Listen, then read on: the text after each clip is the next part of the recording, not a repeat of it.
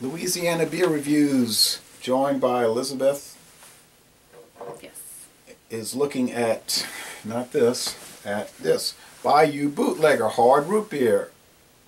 Our hard root beer is a decidedly adult take. I'm not reading this whole thing. It's a gluten-free product, which means it's not made with barley, so I don't know what they're using. Cane sugar from Louisiana. Might be Colonial over there in Gramercy, Colonial sugar. Aromas of wintergreen, let's remember this, wintergreen, vanilla, and sassafras with hints of clove and anise, or anise. I think anise is what they use in licorice. Okay, Abita Brewing. It's also in like Italian sausage. Right, Abita Springs, Louisiana.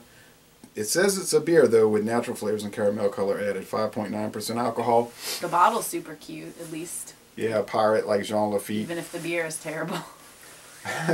This has been on the market about a month. There's nothing on Beer Advocate and Rate Beer. Not enough ratings. Like, Rate Beer has 1 rating, I think, and Beer Advocate has none. Video reviews, I don't think there are any.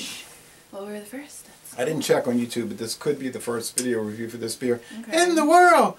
But then it may not be. All right. Yeah. But I think it is. The only other hard beer I've had was the one with the roller coaster on it, the old roller coaster. Coney Island. Coney Island. And I liked it. That's the people that make Samuel Adams. I tried it only out of curiosity. I thought I was going to hate it, but I actually did enjoy it. So I had the Coney Island. We'll see. I had the Not Your Father's root beer. Which one of those did you like better? And I had the Best Damn root beer. Which of those did you think was from the best one? Anheuser-Busch. Best by May 14, 2016. Put the date, guys. They have the date. It's not that hard to put dates on a bottle or a can, really. I thought the worst was the Not Your Father's. Okay. I didn't like it. At first it was good, then it was not so good, then it was kind of bad, then it was horrible. The Coney Island started, it was a little sweet, kind of like mug root beer maybe, but it was good. I liked it. I drank it. I would not have it again because I don't drink these kind of products, but I would recommend it for somebody that likes root beer. The Best Damn root beer really was the best damn root beer. Was the best doggone root beer I've had. Hard root beer, because it was just like, it made me think of A&W Mug or Barks.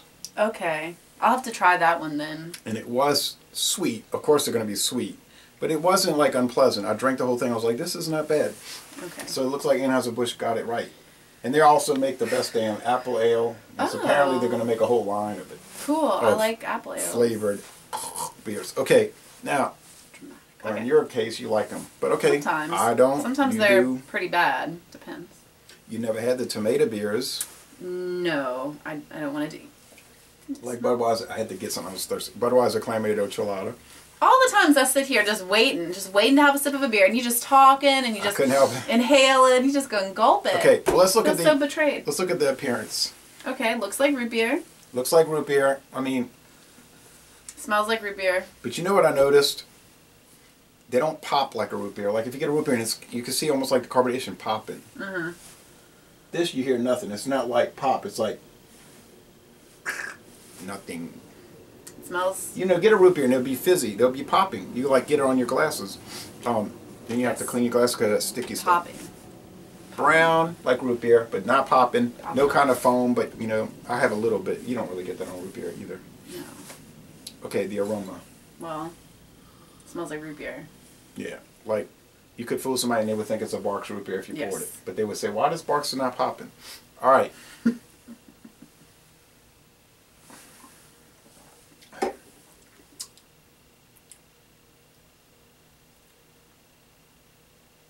I mean, it tastes like a root beer. It does taste. I don't even taste the alcohol, really. I do pick up the cane syrup. Yeah. Like maybe Steen's cane syrup, or it kind of reminds me of those root beer flavored suckers we used to get in the little dum dum bags. Somebody talked about that. They were saying, you ever thought it might taste like the Halloween root beer candies? And I said, yeah, I didn't think about that. These are dangerous because this doesn't even taste like it's alcoholic. It kind of reminds me of a diet soda, actually, and I wonder if that's the cane sugar. I find it has an underlying chalk thing going, though. I don't know. There's something weird in the back of my throat happening, and I like cane sugar. Like, normally I really like sodas with cane sugar. Like, Swamp Pop Or is the throwback Pepsi. delicious. I haven't had that. But, like, the Cokes with cane sugar, Swamp Pop is delicious. I just had the Abita King Cake soda. Has cane sugar in it. But if you get Mexican Coke, yeah, which they sell at Mathern's and other stores, it'll have cane sugar instead of the corn syrup. If you get the throwback Pepsi, it's cane sugar. it tastes really good. It's a lot better for you. But corn syrup? Okay. Than corn syrup. But there's something about this that kind of reminds me of like diet soda almost. Like a kind of... Or like the root beer candy more than like an actual glass of root beer. Let's go back to what they were saying. Now these used to be twist cap bottles, but Abita wanted to be craft beer, so they went to pry caps. What % alcohol is this? 5.9. Okay, so exactly like the natural ice I was drinking earlier. So not much. This is easy to drink. It's like high average. Wintergreen. Make an ice cream float with this. I'll say, yeah, it does taste like those wintergreen mints. Vanilla, a little bit. I do get the mint. Sassafras, which is root beer flavoring. Obviously. The anise isn't they don't use anymore. The anise isn't as like clove. Foregrounded. Cloves. I don't know about cloves. Mm-hmm. Anise, maybe a little licorice. Chalky undertaste a little bit. For me, the anise is less like licorice and more like actual like anise, like the herb that you would put in food. Yeah, that's a but seed, it's very, isn't it? Yeah, but it's yeah, it's a seed. Sorry, but yeah, it's very. I don't really. It mostly just tastes like root beer. I still think that the Best Damn is better. How's this rate compared to the other ones you tried? This is a little lower than Coney Island. Okay. So it's still like Best Damn root beer from Anheuser-Busch InBev. Coney Island, number 2 from Boston Beer Company, makers of Samuel Adams, Boston Lager. Third would be this Abita Bootlegger from Abita, makers of... And Not Your Father's root beer, still horrible. Amber Ale. And Not Your Father's, which is 5.9. There's a 10.7% Not Your Father's, which has got to be so strong. And then they used to make a 19%, but it might have been outlawed or something. This, like, I forgot what I was going to say just that quick. Wow. Oh, the Coney Island one tastes more like an alcoholic beverage to me. Like, when I was drinking it at my friend's house, I was like, okay, like, I get it. Now, it's gluten-free, so they might be using sorghum as their grain. Now, give me a little more, because I have to write a written review. I have to have something to go by, and I don't want to just go by memory. Okay. A little bit of foam, but watch how fast it'll die. This is Redbridge gluten-free sorghum beer, made without wheat or barley. I'm wondering, you know, this one has like a strange health food store taste. It's kind of, but you know, like you said, some people have to have it. They can't have the gluten. Yeah. I never say to myself, I would love to drink a flavored beer. Okay, so I try to be fair with these reviews, because not, you know, if I just wasn't being fair, I'd say it's flavored. I hate it. I hate it. Blah, blah, blah. Well, I wouldn't even think of this as a I don't hate beer, and it's not even really called. Well, it's called beer, but it's like hard root beer. That's not like cider. I wouldn't call a hard cider a beer. Even like Red's Apple Ale, I think of it as like a hard cider. So.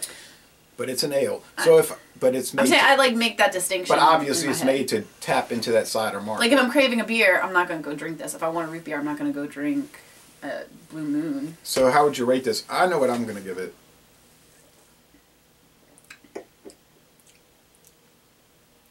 I'm going to give it a B+.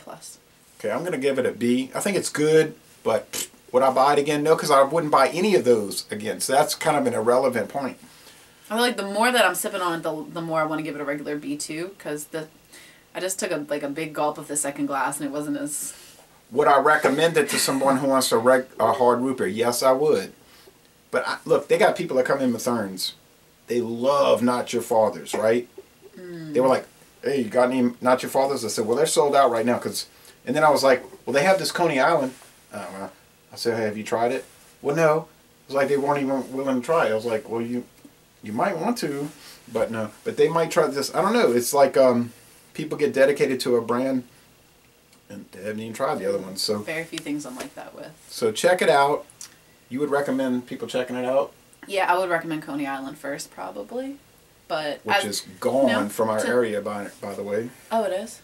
Well, it might have sold out. They might have more coming, but it's not on the shelves. They have some in Alabama. But for like people who like Abita, a lot of people just defer to Abita. A lot of people just like local brands, I would say, to try this. Why not? Next time you're having a party, buy some. People might want to try it. And also, this kind of stuff is good. See, the beer, in my opinion, the beer companies are smart by doing stuff like this, because there are some people who don't really like beer. No. But if you can appeal to other people with stuff like this, or apple beers, or whatever, then you're widening your market. Like, not everybody's going to drink Michelob Light or That's whatever. the whole point Michelob of it. Ultra, I don't know what they are. Actually, I have Michelob Ultra and Light in the fridge. Okay. But two different beers. But anyway, have you ever reviewed that chocolate peanut butter beer with the turtle in the label? Yes, Terrapin. I didn't find it was chocolatey or peanut butter enough. Okay. But it was good, but it didn't have enough of what it was claiming. If I eat peanut butter, I want to taste peanut butter. Yeah. So anyway, thank you for watching this video. Could be a while before you do another one, but whatever. Yeah. Y'all come on down to New Orleans. Roll, wave. Roll Tide?